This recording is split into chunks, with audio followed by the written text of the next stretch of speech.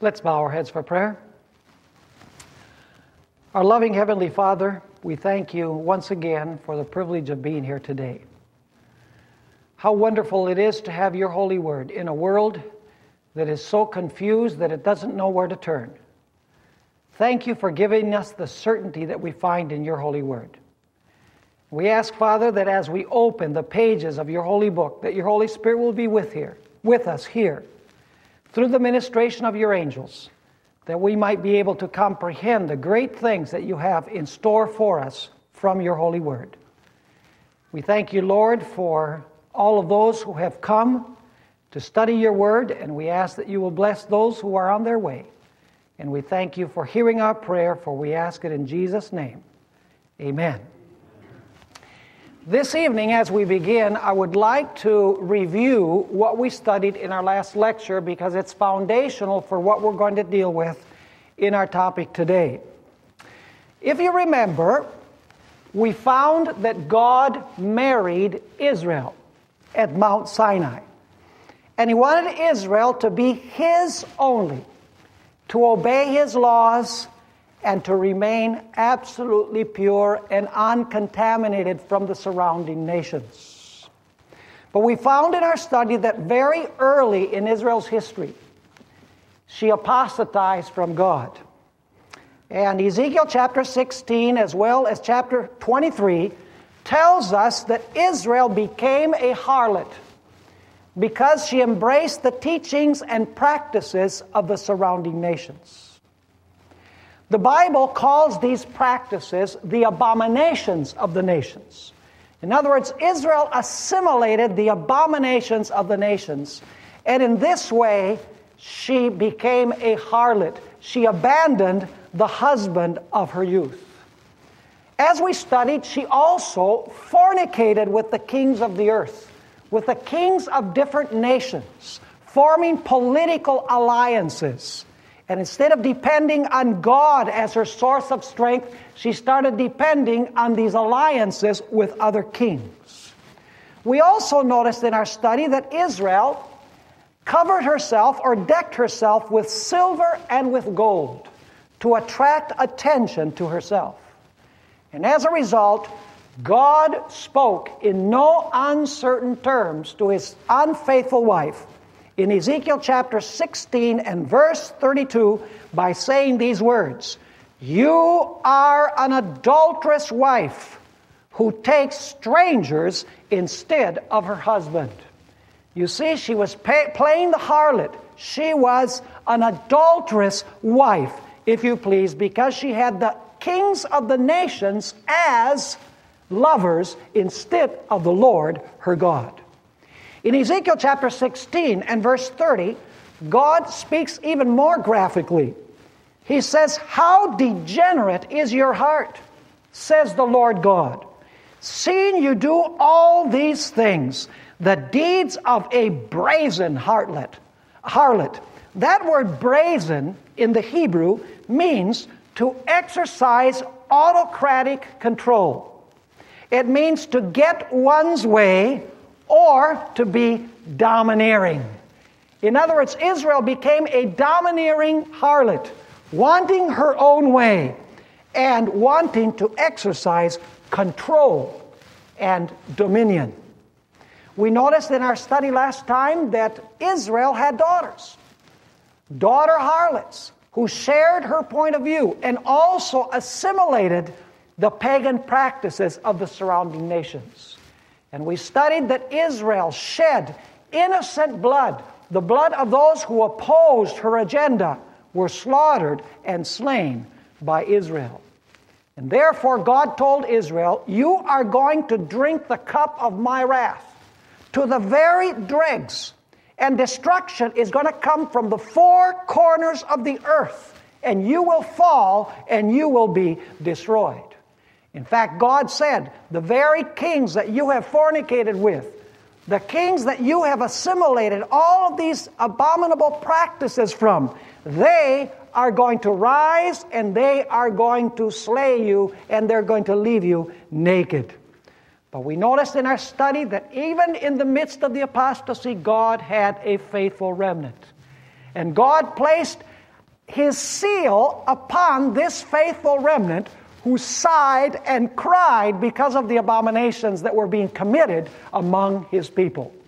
And when the destruction of Jerusalem came by Nebuchadnezzar, we find that this faithful remnant that was sealed on their foreheads, according to Ezekiel chapter 9, was spared from the destruction.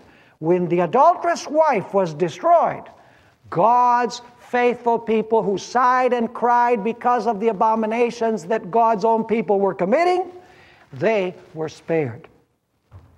Now, it's not like God had not warned Israel about the dangers that she was going to face when she entered the promised land. In Leviticus chapter 18 and verses 26 to 30, we find God's warning to Israel. Notice what it says there. You shall therefore keep my statutes and my judgments, and shall not commit any of these abominations, either any of your own nation or any stranger who dwells among you. For all these abominations the men of the land have done, who were before you, and thus the land is defiled, lest the land vomit you out also when you defile it, as it vomited out the nations that were before you. You know, you get the imagery that even the land was nauseated by the abominations that were being committed by these nations. Verse 29, for whoever commits any of these abominations, the persons who commit them shall be cut off from among their people. Therefore you shall keep my ordinance, so that you do not commit any of these abominable customs which were committed before you, and that you do not defile yourselves by them. I am the Lord your God. Time and again in this passage, God warns Israel not to partake in the abominations of the nations of Canaan where they were going to enter. Notice 2 Chronicles 36 and verse 14, and this is only a sampling of texts. All throughout the Pentateuch, or the 5 books of Moses, the first 5 books of Moses, we find God warning Israel about not becoming defiled with the practices and doctrines which are called the abominations of the nations. 2 Chronicles 36 and verse 14. Moreover, all the leaders of the priests, notice it started with the priesthood, all the leaders of the priests and the people transgressed more and more, according to all the abominations of the nations, and defiled the house of the Lord, which he had consecrated in Jerusalem. In other words, time and again, God says that Israel, in spite of the fact that he had warned them not to become defiled with the abominations of the nations, they became defiled with the practices, with the teachings of these pagan nations.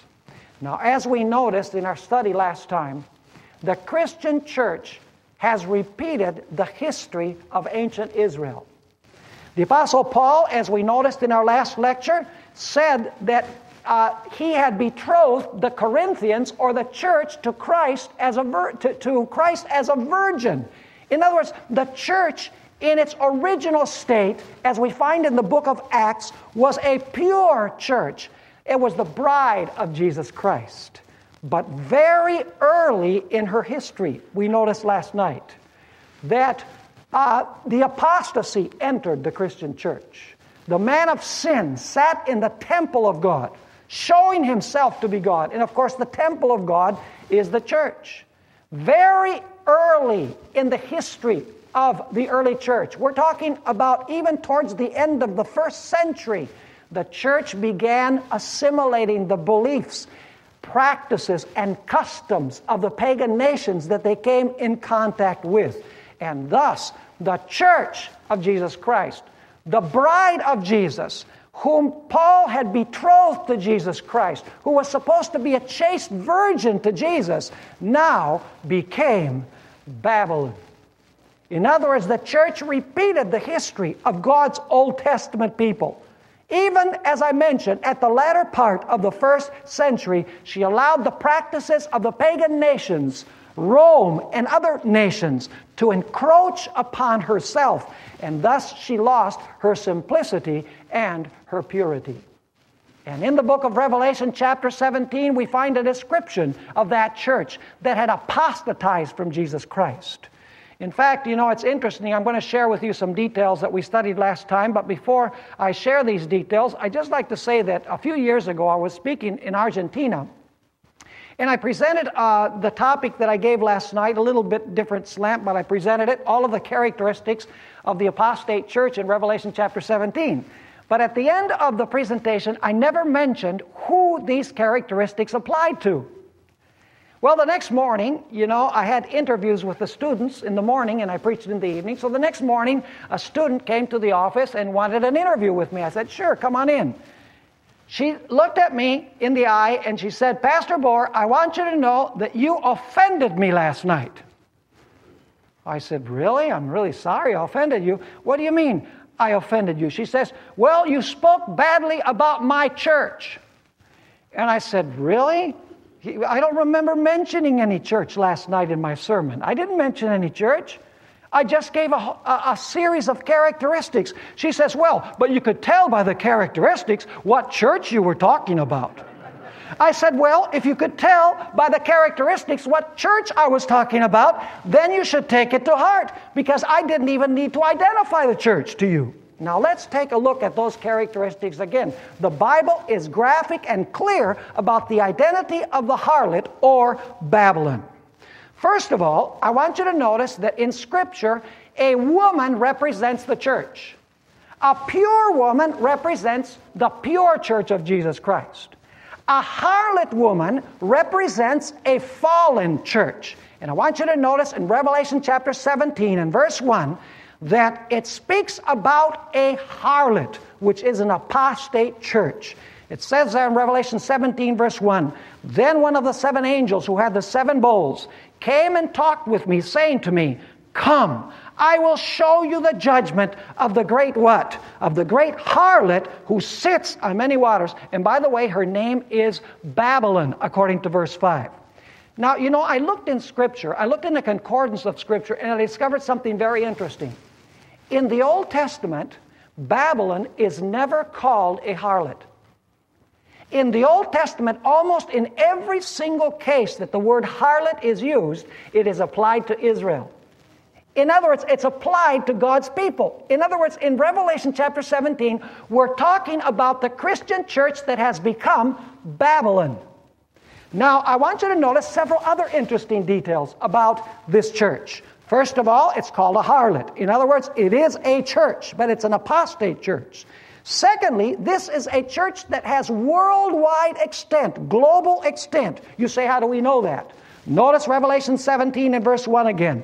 Then one of the 7 angels who had the 7 bowls came and talked with me, saying to me, come, I will show you the judgment of the great harlot who sits on many waters. Now, what do the waters that she sits on represent? Well, let's go to verse 15 of chapter 17. It says, then he said to me, the waters which you saw where the harlot sits are peoples, multitudes, nations, and tongues. Are those the same groups that the first angel's message goes to? Absolutely. So what is the purpose of the first angel's message? It's to warn people about Babylon and to call people to come out of Babylon, because the message goes to the same groups of people that Babylon controls and dominates. Are you with me on this point? Now I want you to notice something else that identifies this church, this apostate church. Revelation chapter 17 and verse 2. Tells us, with whom the kings of the earth committed fornication. Is that true of Israel also? Absolutely. With whom the kings of the earth committed fornication, and the inhabitants of the earth were made drunk with the wine of her fornication. We'll come back to that later. Let me ask you, is this church involved with the political powers of the world, with the civil powers of the world? Yes, it's not only a church, but it's a church that is involved in the state, or is involved with the kings or rulers of the earth. In other words, it's a church that's involved in political matters. I want you to notice that this harlot, this apostate church, also has daughters, just like Israel had daughters that shared her spirit. Notice Revelation chapter 17 and verse 5. Revelation 17 and verse 5. And on her forehead, this is of the harlot, a name was written, Mystery, Babylon the Great. The what? The mother of harlots and of the abominations of the earth. Now, if she is the mother of harlots, must she have daughters who are also harlots? Absolutely. At some point in her history, she had daughters. After she had existed for a while, she had daughters that share many of the practices and teachings that she embraced or that she has. In other words, it's a system that has daughters.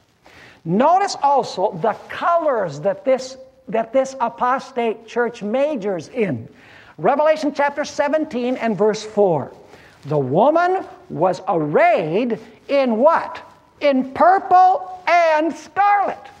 What are the predominant colors that are used by this religious organization? Purple and scarlet.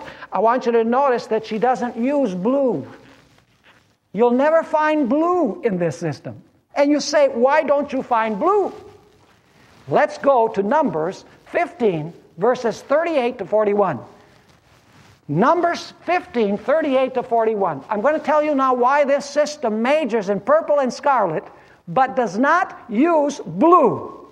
It says in Numbers chapter 15, verse 38, again, the Lord spoke to Moses, saying, speak to the children of Israel. Tell them to make tassels on the corners of their garments throughout their generations, and to put a what? A blue thread in the tassels of the corners. Now, why a blue thread? Let's continue reading. And you shall have the tassel, that you may look upon it and remember all the commandments of the Lord and do them. What is the purpose of the blue? To remember all of the what? All of the commandments. Would the harlot do that? She can't wear blue. And so it says, and you shall have the tassel that you may look upon it and remember all the commandments of the Lord and do them. And notice, and that you may not follow the harlotry. What saves us from harlotry? Blue. Notice, it says, and that you may not follow the harlotry to which your own heart and your own eyes are inclined, and that you may remember and do all my commandments. We're coming back to this one a little later in our series. And be holy for your God. I am the Lord your God, who brought you out of the land of Egypt to be your God. I am the Lord your God. In other words, he's saying, I am your husband and you are my wife. You shall not be a harlot. In order to remember not to be a harlot and to keep my commandments, you're going to wear this blue thread. Blue. With this religious system, you'll never find the color blue used, which is very, very interesting. Now, you'll notice also that this is a very rich apostate church that majors in silver and gold. Notice Revelation chapter 17 and verse 4. Revelation 17, verse 4. The woman was arrayed in purple and scarlet, and adorned with what? With gold and precious stones and pearls, having in her hand a golden cup full of abominations and the filthiness of her fornication. I want you to notice also that this church has a history stained in blood.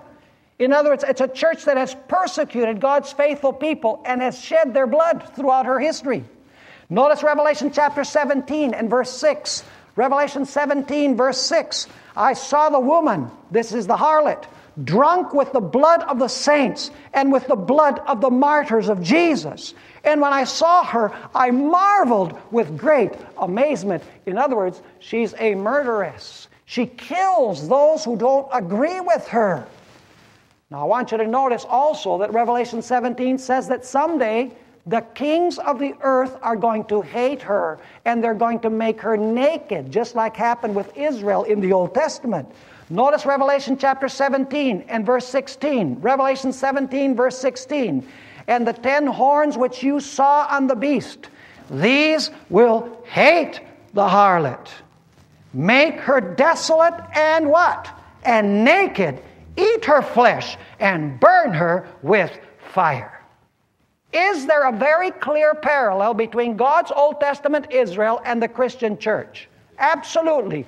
Both started out well, but both apostatized and became a harlot. And therefore God said that he was going to destroy both. But the particular issue that I want to deal with today has to do with the cup that this harlot has in her hand. I've left this till this moment because it's the central focus of the rest of our study together. Notice Revelation chapter 17 and verse 4. The woman was arrayed in purple and scarlet, and adorned with gold and precious stones and pearls, having in her hand a golden cup. What does she have in her hand? A golden cup. Now let me ask you, what's in the cup? Wine.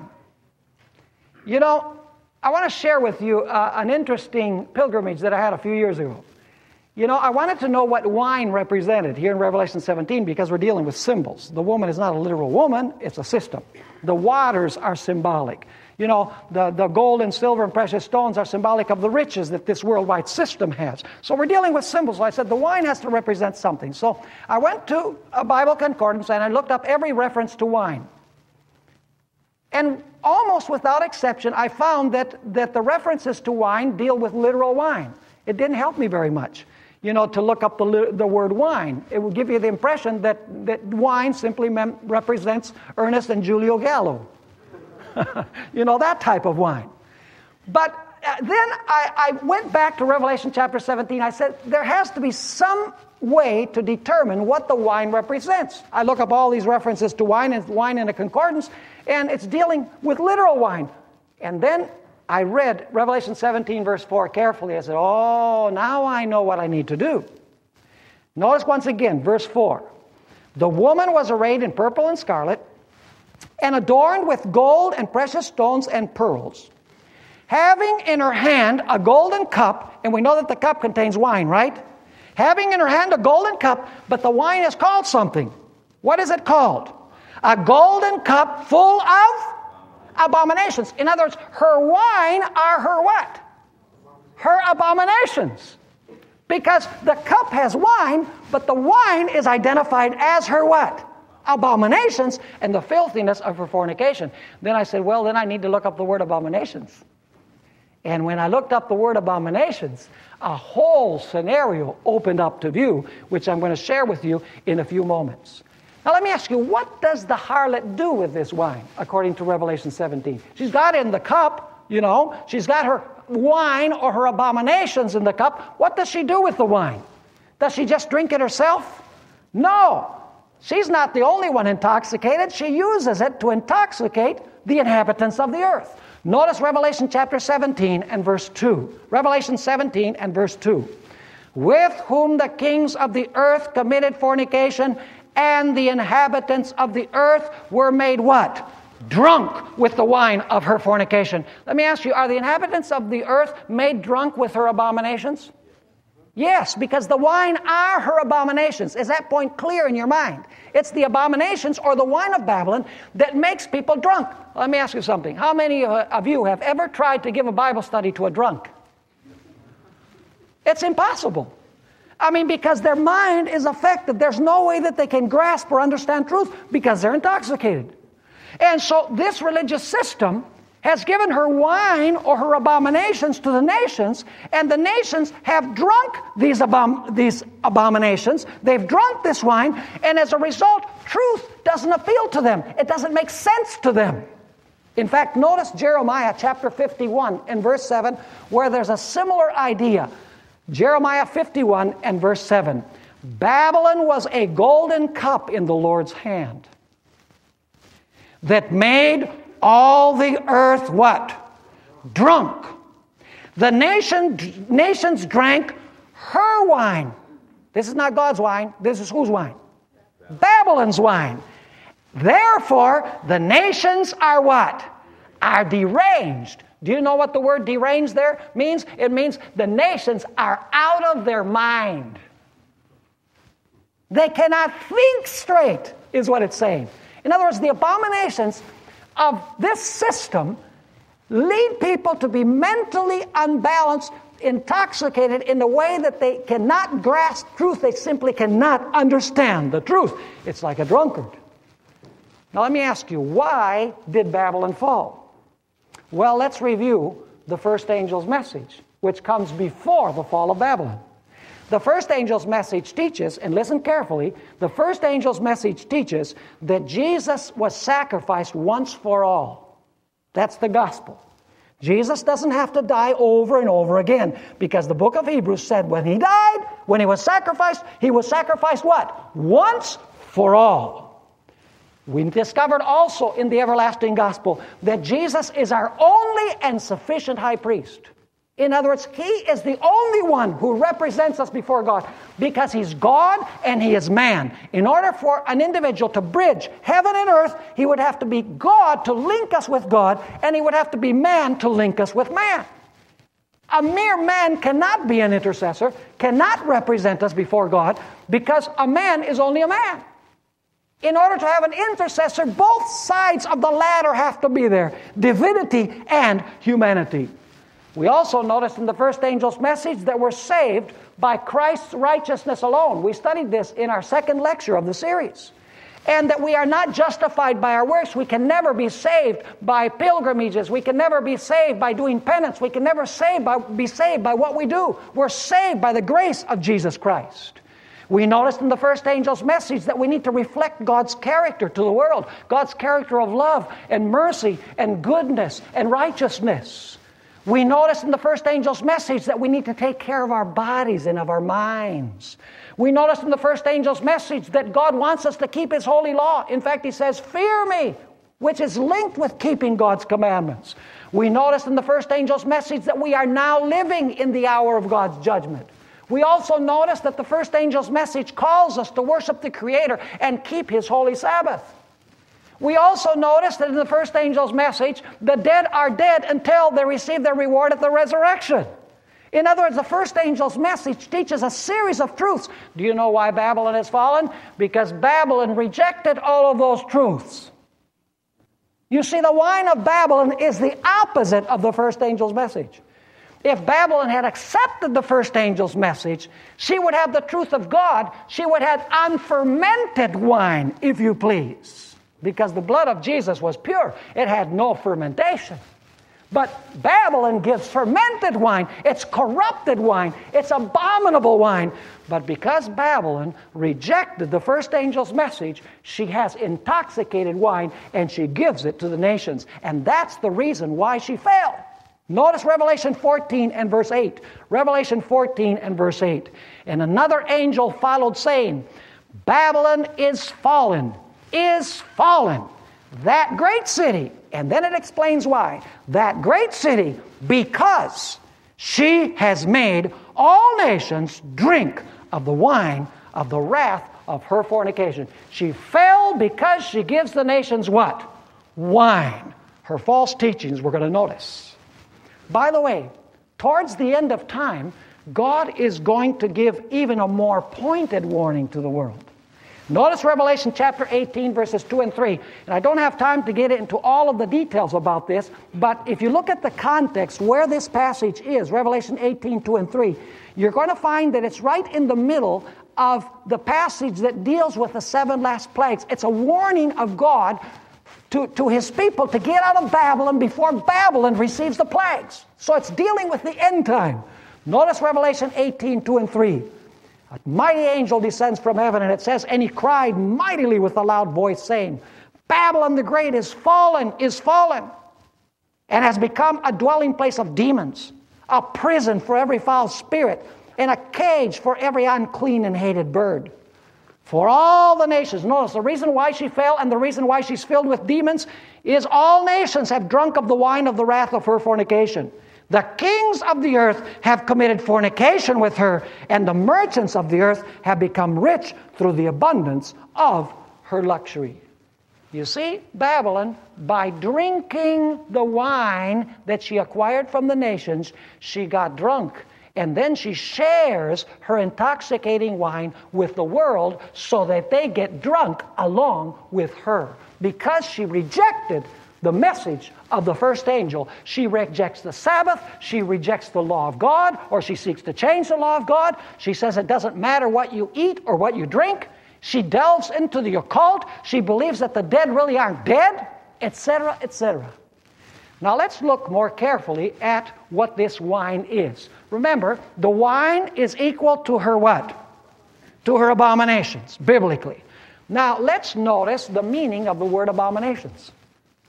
The first thing that the Bible calls an abomination is making idols and worshiping them.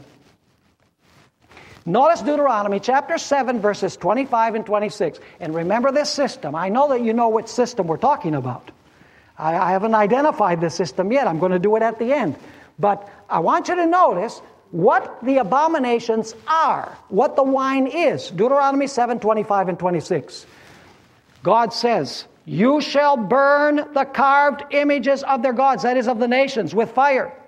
You shall not covet the silver or gold that is on them, nor take it for yourselves, lest you be snared by it. For it is an abomination to the Lord your God.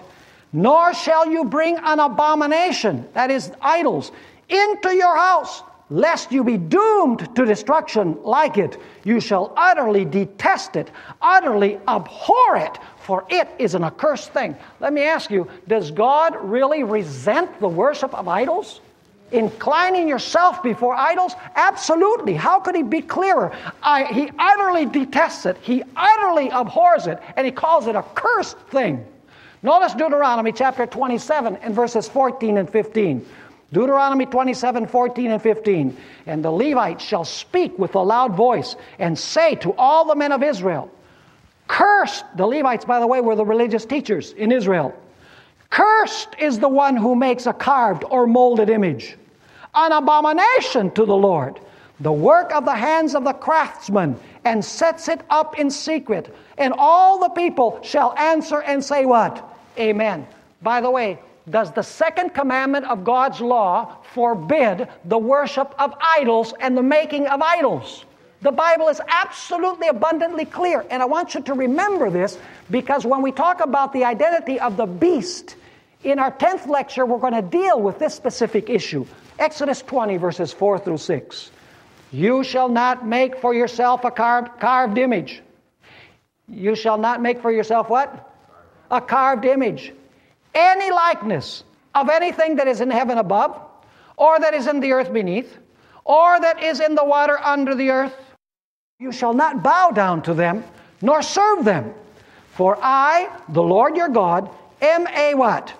"Jealous God, visiting the iniquity of the fathers upon the children, to the third and fourth generations of those who hate me, but showing mercy to thousands, to those who love me and keep my commandments." Does God forbid making idols and bowing before those idols? The fourth commandment explicitly forbids it.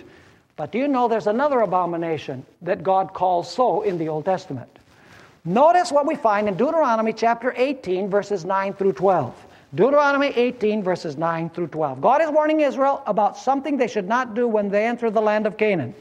"When you come into the land which the Lord your God is giving you, you shall not learn to follow the abominations of those nations." What abominations? Let's continue reading. "There shall not be found among you anyone who makes his son or his daughter pass through the fire." We'll come back to that a little bit later. "Or one who practices" what?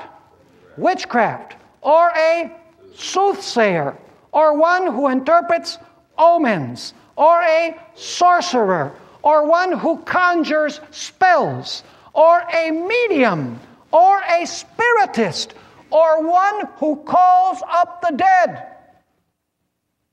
Let me ask you, what is the underlying doctrine behind all of these practices? It's the idea that the dead are not really what? Are not really dead.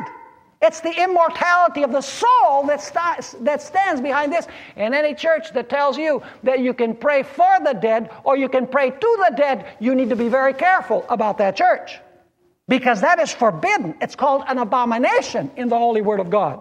Notice verse 12. "For all who do these things are an abomination to the Lord. And because of these abominations, the Lord your God drives them out from before you." Do you know what another abomination is? Saying that you don't have to keep God's law is an abomination. You say, where does the Bible say such a thing? Proverbs chapter 28 and verse 9. Proverbs chapter 28 and verse 9 says, "One who turns away his ear from hearing the law, even his prayer is" what? is an abomination. So when you turn your ear away from the law, you say, we don't have to keep the law. The law was nailed to the cross. We're not under law, but under grace. God doesn't expect obedience from us. As a fruit of our justification, or as a fruit of His grace, you need to be very careful, because we're told in this verse that the prayer of an individual who turns away his ear from the law is an abomination in the sight of the Lord. Now I want you to notice also Proverbs 15, verses 8 and 9. Relating to this same point. The sacrifice of the wicked is an abomination to the Lord. What is wickedness? Wickedness is disobeying God's what? God's law. The sacrifice of the wicked is an abomination to the Lord. So can you sacrifice and still be abominable to the Lord? Sure you can. If you're disobedient, if you're wicked. But the prayer of the upright is His delight. The way of the wicked is an abomination to the Lord, but He loves him who follows what? Righteousness. But you know, not only those who turn away their ear from hearing the law, is that an abomination? But another thing that's an abomination is thinking that you can be saved by your good works. By going on pilgrimages, by paying penance, or doing other things, thinking that you can earn your salvation like the Pharisees thought. Notice what Jesus had to say in Luke chapter 16 and verse 15. Luke 16, verse 15. And He said to them, you are those who justify yourselves before men, but God knows your hearts. For what is highly esteemed among men, which is the idea that you can be justified by your works, for what is highly esteemed by men is what? Is an abomination in the sight of God. Thinking that you don't have to listen to the law is an abomination, and thinking that you can be saved by keeping the law is also an abomination. So we need to look out for churches who say, well, you know, we don't have to worry about the law as Christians. Jesus kept it, you know, we're under grace, and we turn away our ear from hearing the law. We also have to fear for churches that say that you have to fulfill a whole bunch of requirements in order for God to accept you, in order for you to be saved. In other words, people who say they can be saved by their works, that's an abomination. People who say they can be saved in their sins, that is also an abomination. Do you know what else is an abomination? Fornication or adultery. Let me ask you, does the harlot practice fornication? She most certainly does. Is that an abomination in the sight of the Lord, to fornicate with the kings of the earth? For the church to be involved with the political powers of the world? Absolutely. Notice Jeremiah 13, 26 and 27. Jeremiah 13, 26 and 27. Therefore, I will uncover your skirts over your face, that your shame may appear. I have seen your adulteries and your lustful nightings, the lewdness of your harlotry, your abominations on the hills in the fields. Woe to you, O Jerusalem! Will you still not be made clean? Once again, the idea of harlotry, the idea of fornication is spoken of as an abomination in the sight of God. And the harlot, of course, fornicates with the kings of the earth. Do you know what else is an abomination according to Scripture? Thinking that you can eat anything and everything. God gave certain prescriptions about certain kinds of foods that can be eaten and others that cannot be eaten. Notice Deuteronomy chapter 14 and verse 3. Deuteronomy chapter 14, verse 3. This chapter contains a list of the types of flesh that can be eaten or cannot be eaten. And notice how the chapter begins. You shall not eat any detestable thing. Now that word detestable is the identical word that is translated repeatedly in the Old Testament, abominable thing. And then it gives a list of the animals, the clean animals that could be eaten and the unclean animals that could not be eaten. So if you find a church that says you can eat anything and everything, it doesn't make any difference whatsoever, the Bible calls that an abomination. Another thing that the Bible calls an abomination, part of the wine of Babylon, is burning your children to the god Molech. And you say, well, I don't know of any church that allows for the burning of their children. Praise the Lord for that. But I want you to notice that what is important here is the principle behind it. Let's read the text, and then I'll tell you what the principle behind it is. Jeremiah 32 and verse 35. And they built the high places, speaking about Israel, the high places of Baal, which are in the valley of the son of Hinnom, to cause their sons and their daughters to pass through the fire to Molech, which I did not command them, nor did it come into my mind that they should do this abomination to cause Judah to sin. Do you know what the principle is behind this? Do you know why Israel and the ancient nations burned their children to God? Because they believed that God was a wrathful God. God is a God who is angry. And in order to appease Him, you had to burn your children to the god Molech. So any church that gives the image that God is a vengeful God, that God is waiting to throw you into hell if you misbehave, in principle is doing the same thing as what Israel did in the Old Testament, even if we don't burn our children to any god.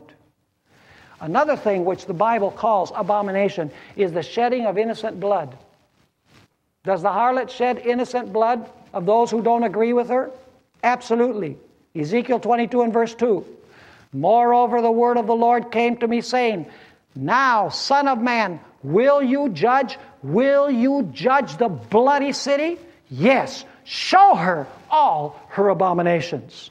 And Proverbs 17 verse 15 says, He who justifies the wicked and he who condemns the just. So any church that in its history has condemned the just and justified the wicked, what is this?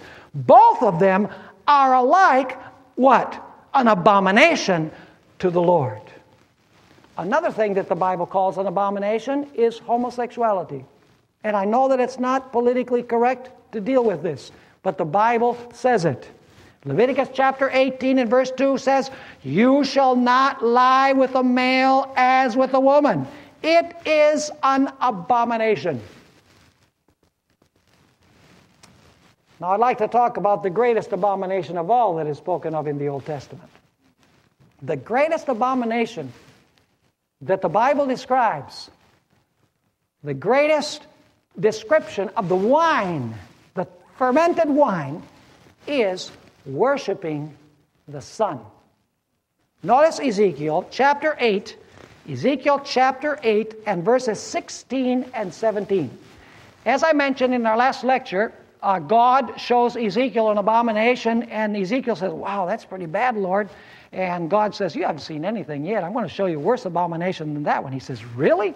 So God shows him an abomination that's worse. By the way, one of those abominations is worshiping the sun god and the moon god, or the moon goddess. Interesting. We'll come back to that a little bit later on in our series. So God shows him another abomination. He says, Wow, this has got to be the worst. God says, No. There's one that's worse than that. And finally, you get to the worst abomination of all. Notice what it says in Ezekiel 8, 16 and 17. So he brought me into the inner court of the Lord's house. And there at the door of the temple of the Lord, between the porch and the altar, were about 25 men. These are the leaders, by the way, the religious leaders. About 25 men with their backs toward the temple of the Lord and their faces toward the east, and they were worshiping the sun toward the east. And he said to me, Have you seen this, O son of man? Is it a trivial thing to the house of Judah to commit the abominations? Notice that sun worship is called abomination. Commit the abominations which they commit here, for they have filled the land with violence. Then they have returned to provoke me to anger. Indeed, they put the branch to their nose. In other words, they flaunt themselves and say, God, what are you going to do about it? Sun worship. Let me ask you, is it just perhaps true that at the end of time, this harlot church is going to impose something having to do with sun worship?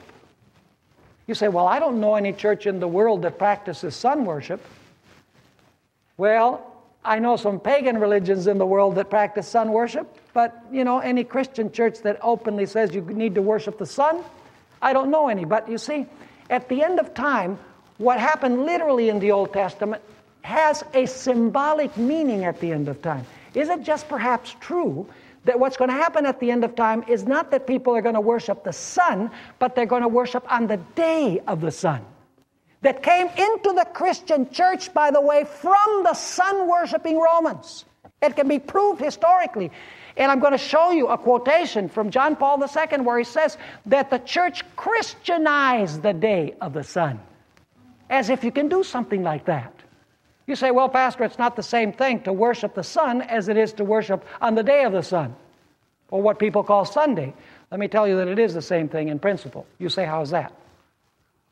Let me ask you, who created the sun? God did. Did He create the sun for worship? No, it's a secular object, right? It's to give us light.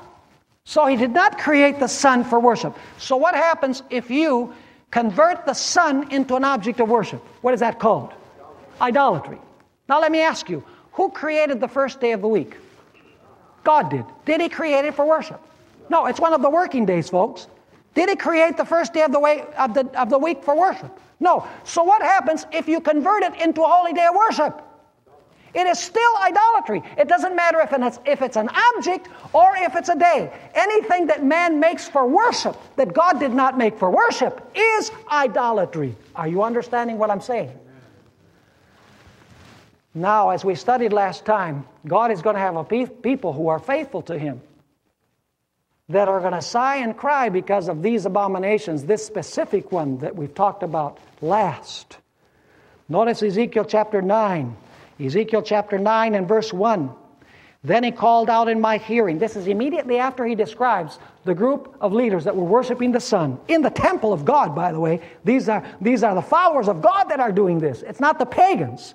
Immediately after that, it speaks about a group who are going to get a seal on their forehead. They're opposite. Notice verse 1. Then He called out in my hearing with a loud voice, saying, let those who have charge over the city draw near, each with a deadly weapon in his hand.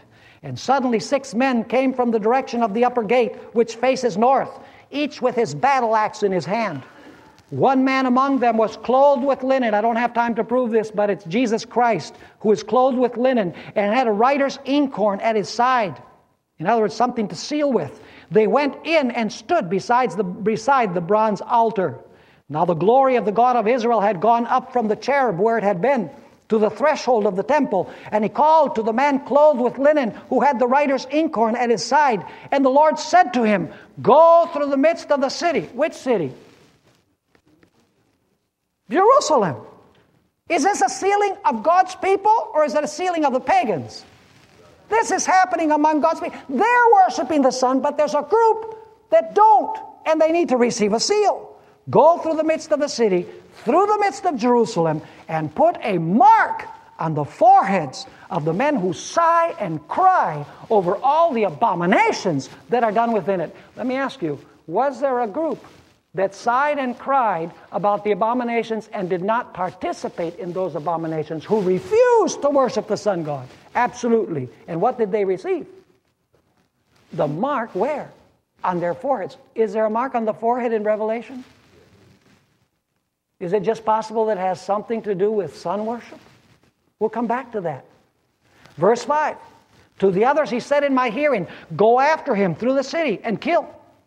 Do not let your eyes spare, nor have any pity. Utterly slay old and young men, maidens and little children and women. But do not come near anyone on whom is the mark. Are those who have the mark protected? Yes, they are. And begin where? At my sanctuary, where the religious leaders were, incidentally. So they began with the elders, where the elders who were before the temple.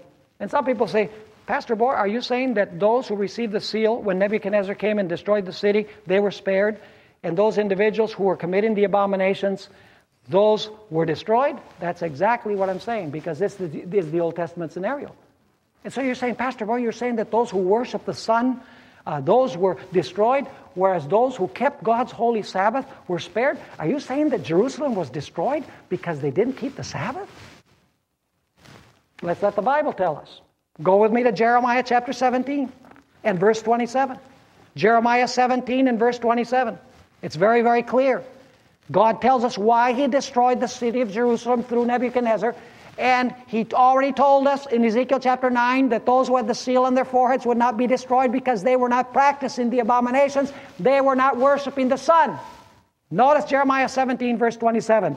God says, But if you will not heed me to hallow, that is to sanctify the Sabbath day, such as not carrying a burden when entering the gates of Jerusalem on the Sabbath day, what does God say He's going to do? Then I will kindle a fire in its gates, and it shall devour the palaces of Jerusalem, and it shall not be quenched.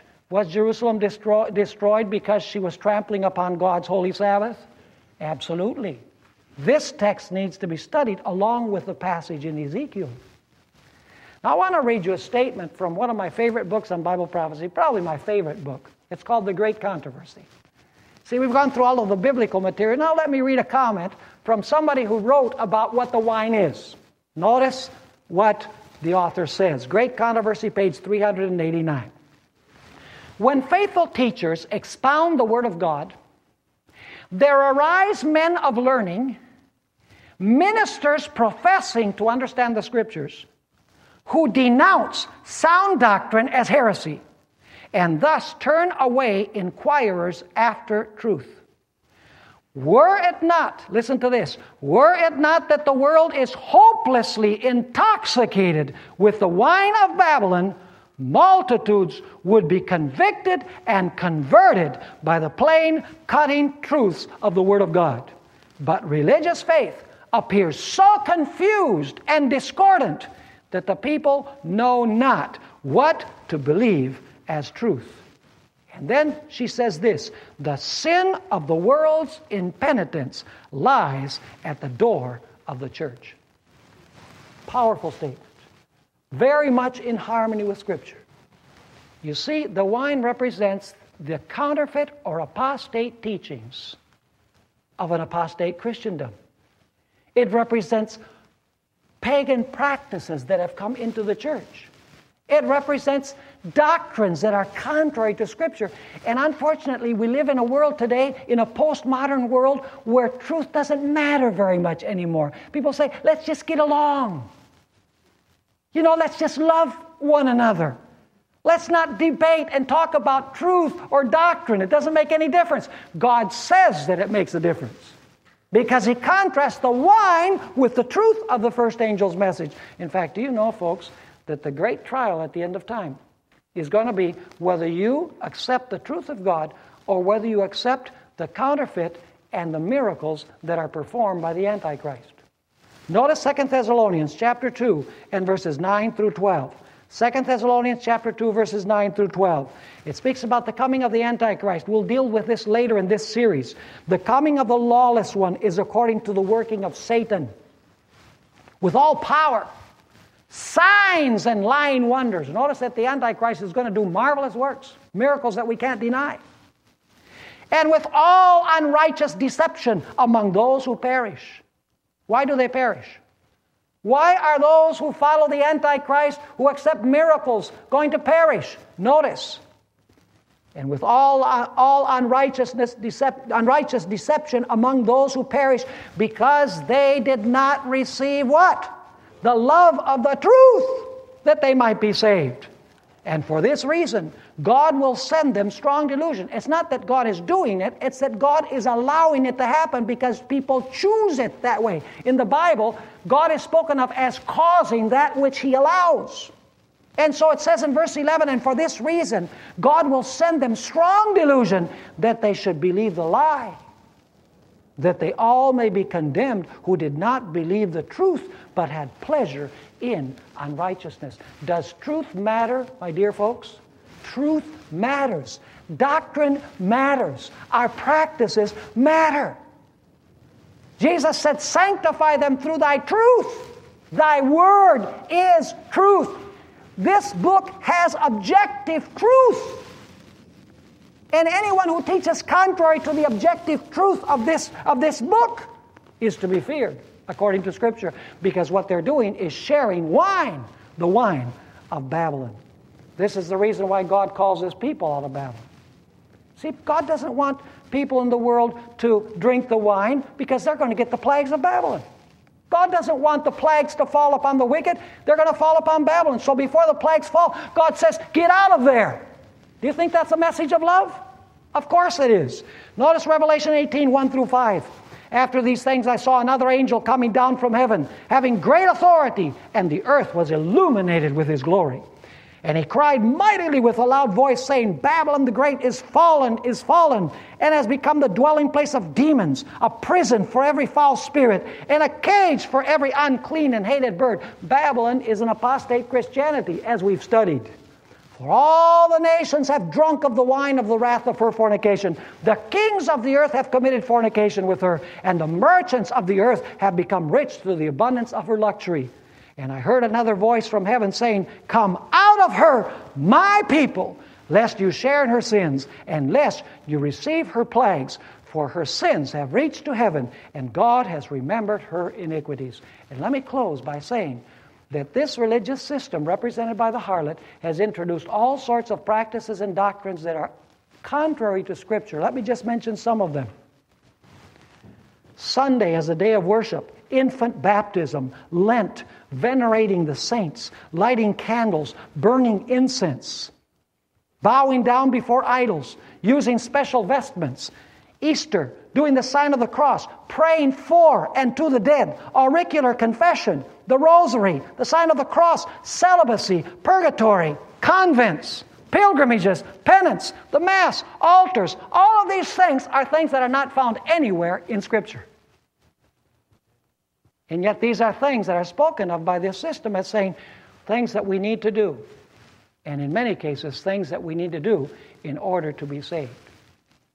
I think you know what system I'm talking about.